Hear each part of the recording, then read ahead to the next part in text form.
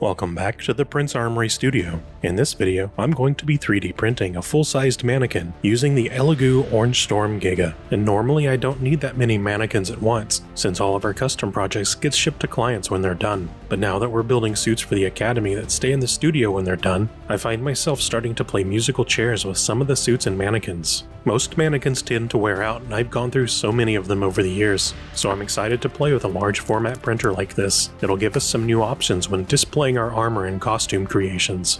Elegoo sent us an early production unit of their Orange Storm Giga to test out.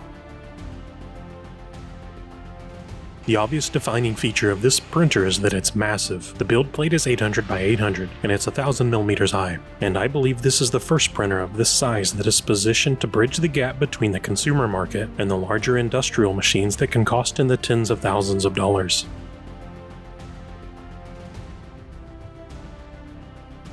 We'll probably also start getting 3D scans of our custom order clients and start printing dress forms to their exact dimensions when patterning out suits of armor for them. This printer arrives in 2 large boxes, and I've seen plenty of other channels make unboxing and setup videos on this printer, so I won't go into full detail on that here, but I do have a few tips to share with anyone who does own this printer or who is interested in getting one. First, the power switch is at the back bottom of the unit, so I got a wireless switch and a remote to stick up at the front. Next, I suggest you get a USB extension cable and run it up to the top. I've seen a lot of people complain about how they don't want their USB sticking out from the front, but if you look behind the pillar, there is a secondary USB slot where you can plug in the stick or the extension cable. The Giga is pretty heavy, so if you do have to move it around, I suggest getting some cheap furniture moving dollies like this to help make the job easier. And for anyone who received one of the early access units like this, I've seen some content creators having issues, and I had a few issues myself getting started, but after updating to their latest UI and firmware, it seems like the complaints I would have had are now addressed. I realize a printer like this isn't for everyone, but for some it'll open up a lot of doors. At the time of this video, I think it's currently available for pre-order, and possibly by the time you watch this video it may be available. I'm also glad to see that they enabled the filament runout detection to be toggled on at startup by default. Alright, so let's get this print going. The model I'm using is one that I found online and modified a bit, and this mannequin design is certainly not optimized for 3D printing. This is mostly for learning at this point, but possibly in the future I'll design something for the community, or maybe someone out there already has designed some functional mannequins for cosplay and armor stands. If so, let us know in the comments. We'll start with the base and work our way up. I chopped the build up into a bunch of parts. I don't think this defeats the purpose of using a larger 3D printer because the parts are still wider or larger than most other printers can do. I think in the future, now that I'm more confident with this printer, I could do a similar print in 2 parts. For most of the print, I think I used the 0.6mm nozzle. And for the arms, I went up to 1mm just to see how it looked. For most of the print, I used 4 to 5 wall thicknesses, and I actually used a lot of different infill percentages for the sake of experimentation.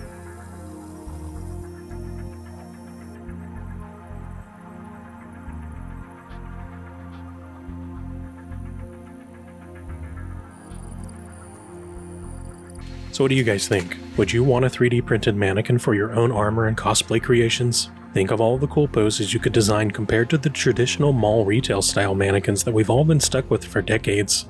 You guys would have to let me know what you would print with this, or what you think we should try printing next.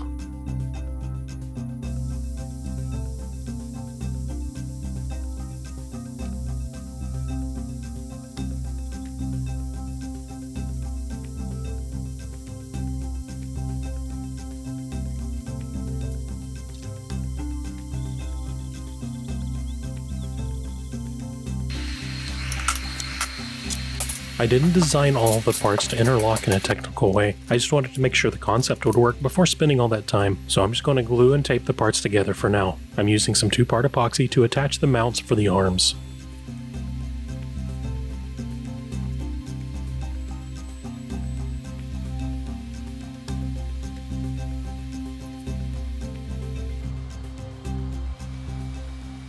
And here I'm gluing up the legs.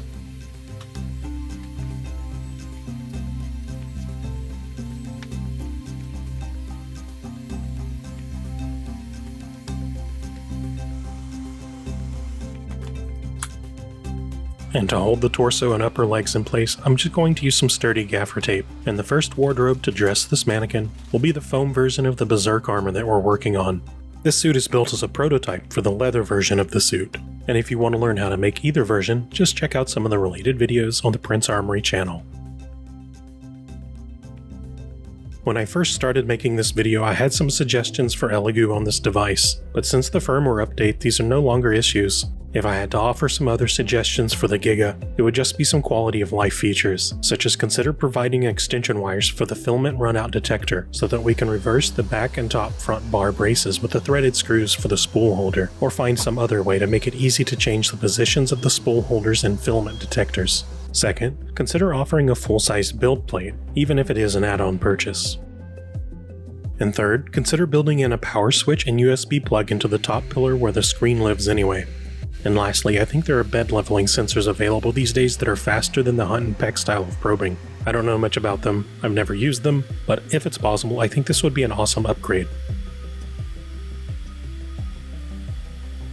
But overall, I think the Giga is a solid product, and I'm excited that companies like Elegoo are trying to bring concepts like this within the reach of consumers and small studios. I'm definitely going to be making some cool projects with it in the future. So if you enjoyed this video, please like and subscribe, and I'll see you next time.